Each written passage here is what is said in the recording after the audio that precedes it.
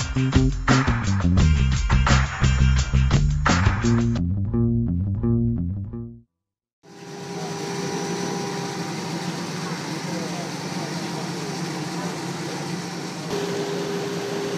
house in Spartanburg's north side was one of 6 homes a team of firefighters and scientists set on fire to improve firefighting research throughout the nation.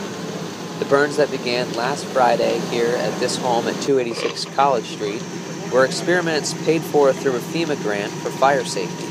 It stressed the importance of firefighters working with the home's front door as a way to control the airflow and temperature of the fire.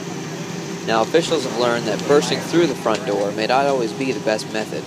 Instead, firefighters are now being trained to observe the entire house first and find a best point of attack while then opening and closing the front door to control a fire. Now, they also learned more about the hazardous synthetics and fibers that are found in today's furniture and building materials, and the importance of using a sprinkler system inside a home. After each house here is hooked up to sensors and cameras for research, the houses are set ablaze to be destroyed. That has served as a cost-effective way for the city to get rid of some of the vacant homes found in the city's north side. These burns will continue through Wednesday, when the final vacant house will be set on fire and destroyed, and they are and have been open to the public.